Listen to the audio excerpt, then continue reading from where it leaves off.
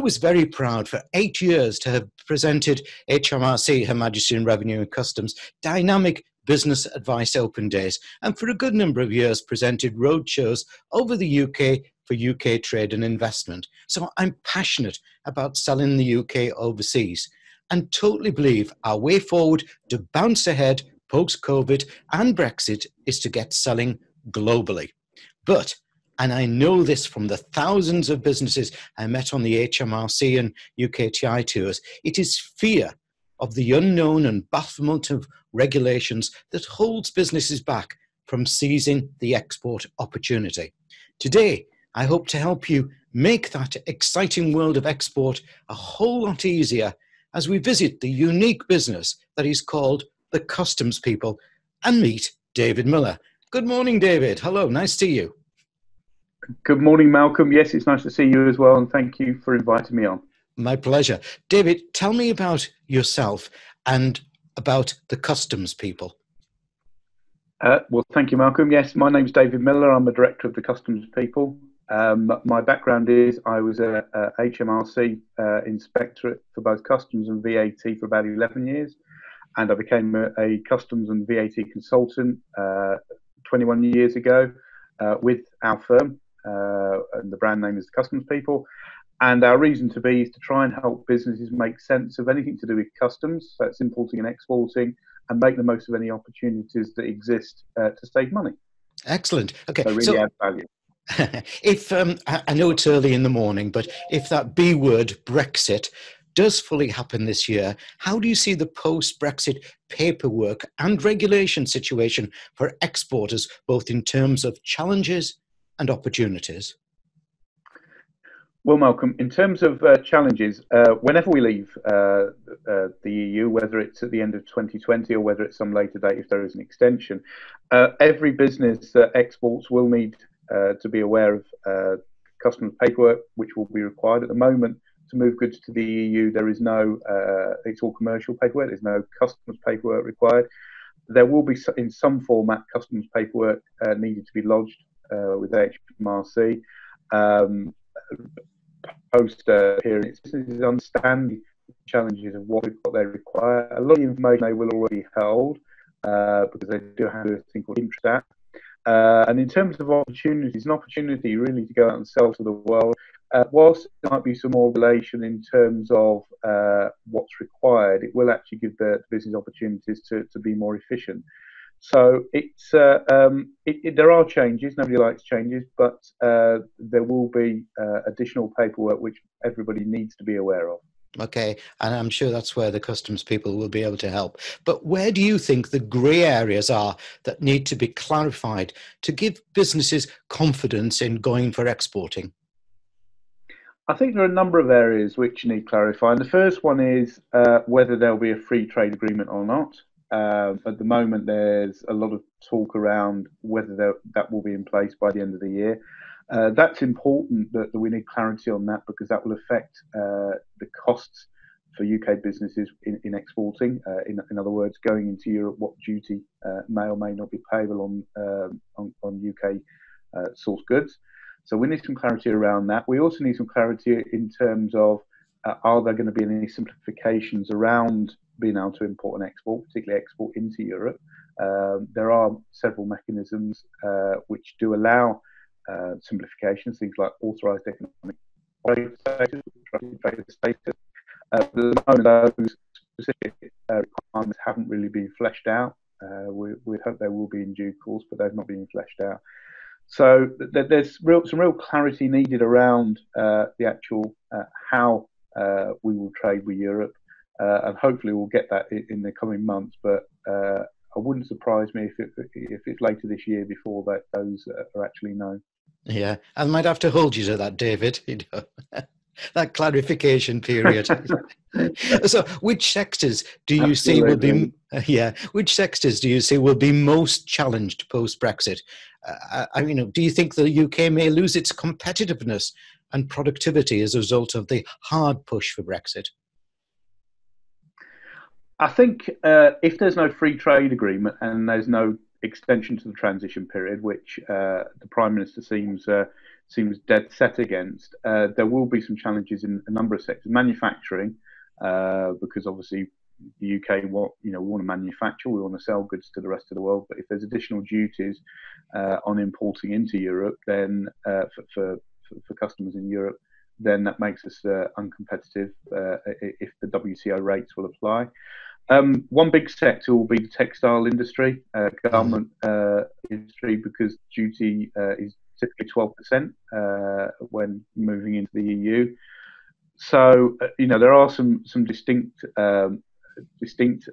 industries where there will be some real challenges, which is why really either a transition extension or the FTA being implemented, the free trade agreement, really are imperative before we actually do leave Europe lock, stock and barrel. Yeah. Just on a side subject, I hear that around 80% of businesses are not proactive on compliance matters. What's the implications of this, and how can they correct it? In terms of compliance, yes, I mean, it's not... yes, it's quite common that a lot of businesses don't really understand what they should be doing in terms of importing and exporting. From a compliance perspective, really the main consequences are not only could HMRC come and assess for tax. For exporters, the main area is holding the correct export evidence, show that goods have left the UK. And in 21 years of being a consultant, it still surprises me how many businesses don't hold right evidence to show that goods left the EU. Well, the consequence there is if HMRC say, well, you don't hold the right evidence, that becomes due at 20% on those exports. Wow. Which obviously is going to wipe out any profit margin, which is quite a big thing.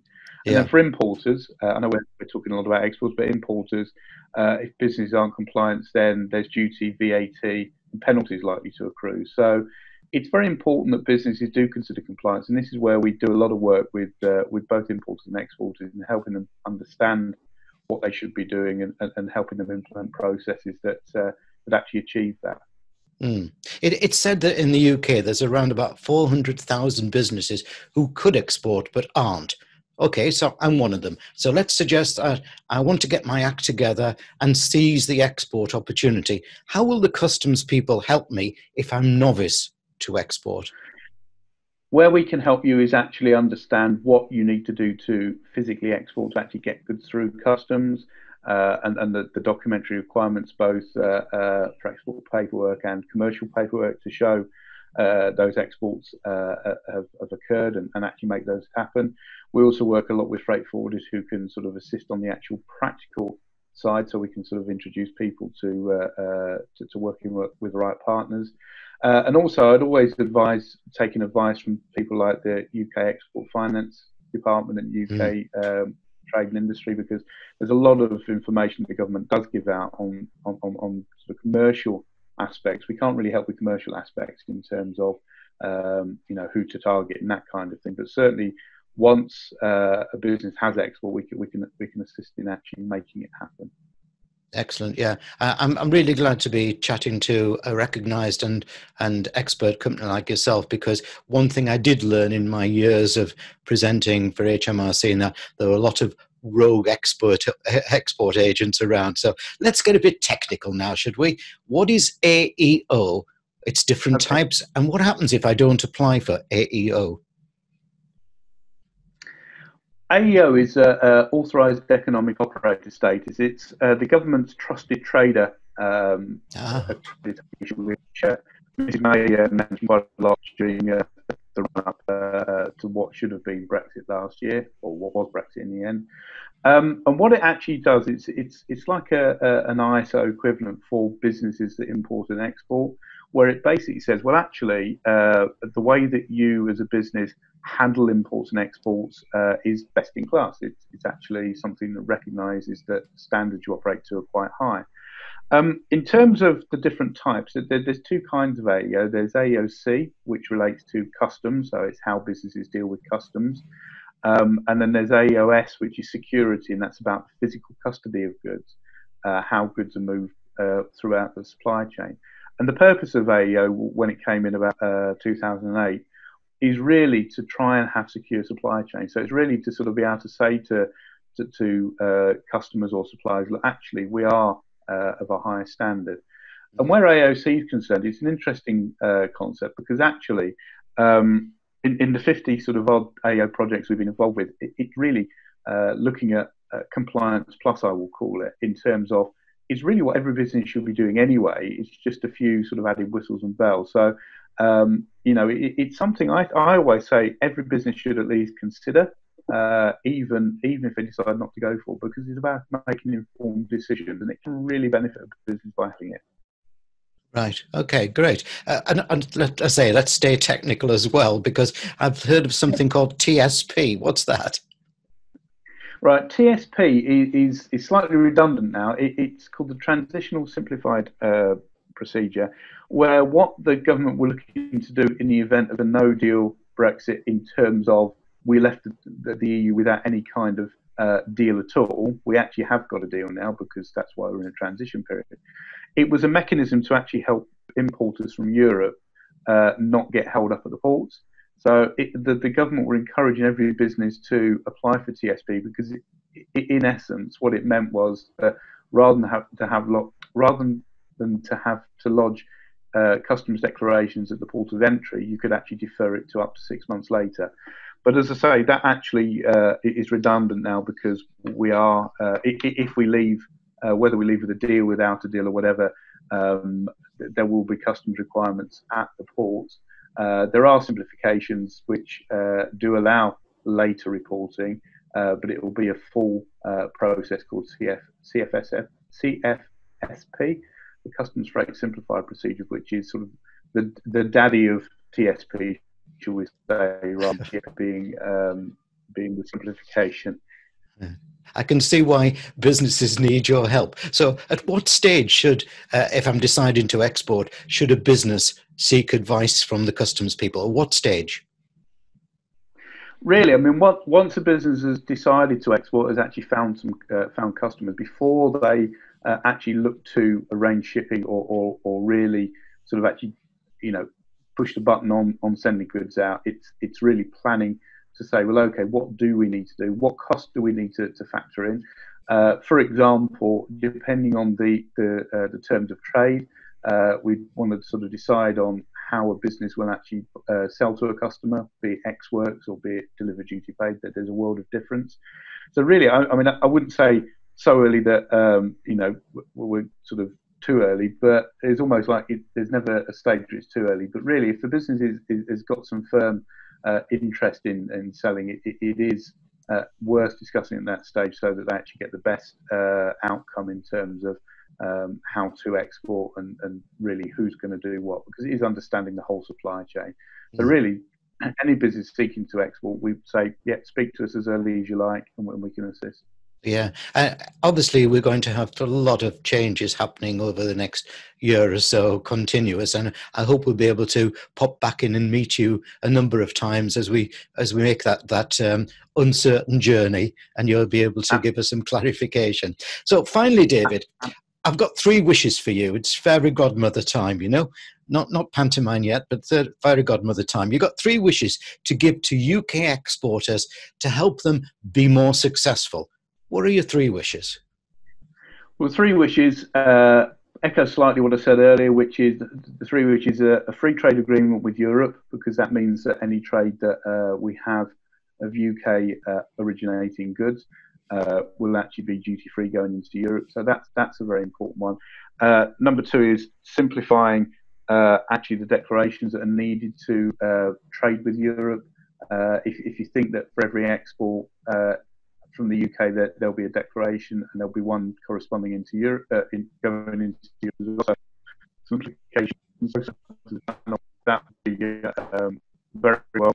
And really just getting some clarity as soon as possible. The government has to look into trying to clarify the position by the June as to whether there'll be a free trade agreement, whether there'll be a transition period extension. But really, we need them to meet that timetable, so businesses do have a good 6 months to actually plan for the outcome of Brexit, and do it in a way that it's, as Mrs May kept saying, in an orderly fashion.